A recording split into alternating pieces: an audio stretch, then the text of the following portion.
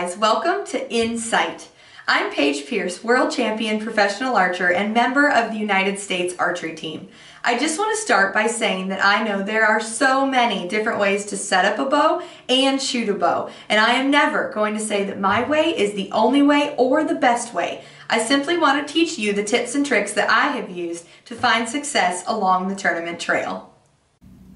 One of the most common questions that I get asked is, how many weights do you run on your sidebar? Where do you recommend that I run my weights? How should I run my bars to make my bow aim better? So that's what I want to talk to you guys about today. 1, stabilizer weights, and 2, tips and tricks on how to actually make your bow aim better. So I want to start this off by saying that stabilizer weights and stabilizer position is 100% personalized. When someone messages me and they ask me how I'm running my weights on my bow, it's the equivalent of them messaging me and asking me my shoe size and them going to try that out for themselves. It doesn't work like that. So the first thing is, it doesn't matter how much weight I run or any other professional archers run. That is something that you have to figure out for yourself. Now the first thing that I want to talk about is how to make your bow aim better. Now people just assume that the only way to do that is your bars and your weights. That is not true. So beforehand, I take all of the weight off of my stabilizers, and here's a few things that you want to try and test out. The first thing is your draw length. Okay? Your bow will aim drastically different if your draw length is too short, correct, or too long. Now the best way to try this is take all of the weights and all of the bars off your bow and draw your bow back and aim it.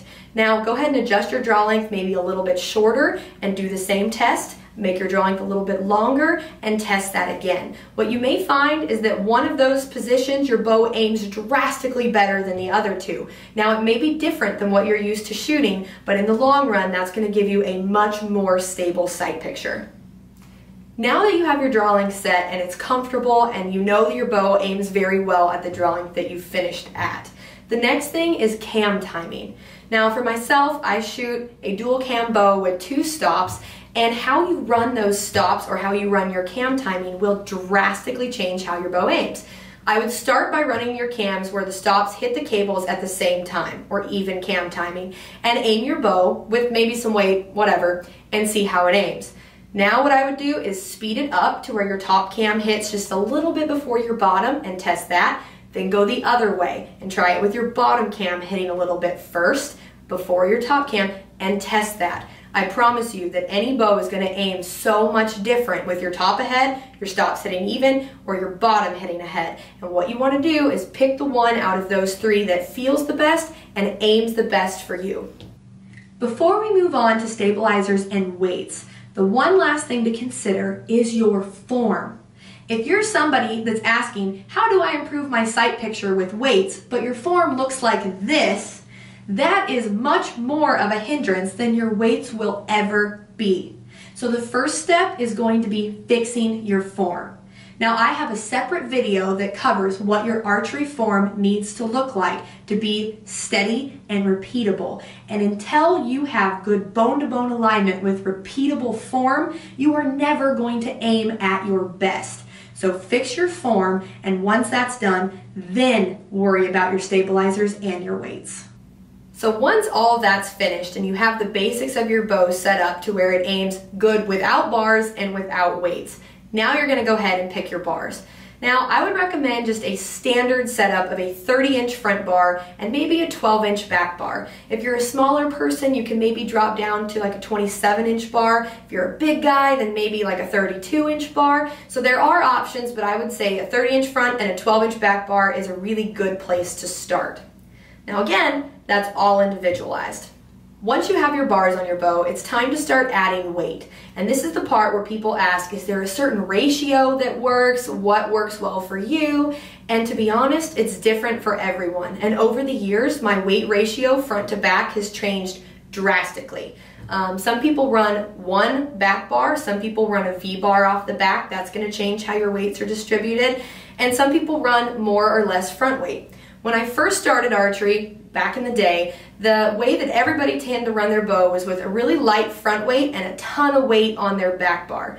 Over the years, I've actually changed, and now I run more weight on my front bar than my back bar. Again, this is personal preference. Now, the reason that I do that is I feel that more front weight actually is the only thing that really helps slow the movement of the bow when you get nervous or it's windy. There's so much down pull out on the front bar that the weight out front really slows the movement, and that the weight out back doesn't do so much slowing the movement. All that's going to do is help me keep my bubble centered. So I run as minimal weight on the back as possible just to keep my bubble centered, and then I put most of my weight out on the front. Now right now I'm actually running 16 ounces on my front bar and only 5 or 6 ounces on my back bar. So I run a very, very heavy front weight ratio on my bars. Other people might run a couple weights up front and a ton in the back. So again, when you're asking people, hey, how much weight should I run? Don't ask, just get out there and test it. Now, just to demonstrate how personalized weights really are, I am a right-handed archer, but I'm actually running my back bar on the right side of my bow. Okay, that's not normal. But for me personally, for my hand grip and for my body, that is where I need the weight to keep my bubble level. There's no trick, there's no reason. Again, the only reason I use the back bar is to make sure my bow stays level. And if I didn't have this on here, my bow would can't weigh this direction, so I added weight to the right side to help bring the bow back to center. That's one question I get asked all the time, and people say, I want to try that. Well, if your bubble is level with your bar on the left side, there is zero reason to try that. Again, this is something for me personally. Now next, how do you pick how high to run your stabilizer? You want to know the answer? You test it, okay? When I test mine, you can see it's pointing up high right now. I usually start with one drastically high, like this, one level, and one pointing down. And I'm going to test it all 3 of those ways. Now usually one of the 3 is going to feel a whole lot better than the other 2. From there, I set it high and then I do minor adjustments, just testing it back and forth. One thing I found, and the reason on this setup why I'm running this bar high, one sight issue that I struggle with is the sight picture that drops out the bottom of the dot. Now I noticed that as I ran my bar lower, that my bow felt lighter, but I got bigger dip bangs out the bottom. As I took this back bar and I raised it up, my sight picture was maybe a little better overall, but the main change was that I wasn't getting those dip bangs anymore, and it did feel heavier. So I was able to actually take weight off the back, move the bar up, and essentially fix my aiming issue of dropping out the bottom. Now, there are some rule of thumbs. For example, if you're aiming out the bottom, add weight here or there. But again, it's so individualized that I don't even really like telling people those things because it could be different for everyone. One other important thing when you're setting up your stabilizers is where you're going to run your back bar. How close is it going to be to your bow, or how far out is it going to be angled? Now, for me personally, I put a few ounces on the back to start, and I'm going to run my bar in or out depending on how my sight bubble looks. So for this part, I would have a second person there to help you, and here's my advice. Take your bow, put the weights on it, draw your bow back, and just before you hit full draw, close your eyes. Anchor and aim. Now that second person is going to stand there and they're actually going to look at your bubble in your sight to see if it's tilted one way or the other. Now let's say it's buried all the way to the left. That means you've got too much weight on this side of your bow. I would go ahead, if I was a right-handed archer, with my V-bar on the correct side, and I would bring my bar a little bit out away from the bow. It's going to magnify the weight on that side, which will tilt your bow from here to here. So what I use the back bars for is to make sure that my bow stays perfectly straight up and down, not tilted one way or the other. And one thing you'll notice is that that really does help improve your scores. If you're someone where you're fighting your bubble when you're at full draw to keep it in the center, it breaks down a lot of other parts of your shot. So I think this is the most critical piece of advice when you're actually setting up your stabilizers.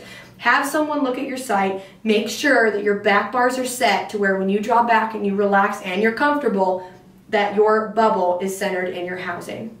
Now that I've went over the basic ways to set up your bow and how to start to set up your stabilizers, I really hope that that gives you a better idea. And again, this isn't something that understanding what any other pro tournament archer or hunter does is going to help you. This is something that if you really care about it, you need to go out there and put the time in and test it each and every way. In the long run, it will make a really, really big difference on your performance, and obviously everybody wants a stable sight picture, but don't assume that you can only do it with the weights. Don't forget the first tips on what to set up on your bow to help your whole bow aim better, and then you're going to use the weights to take out that little bit of movement at the end. I really hope this video helps you guys, and I hope you get out there and test this stuff for yourself, and good luck this season.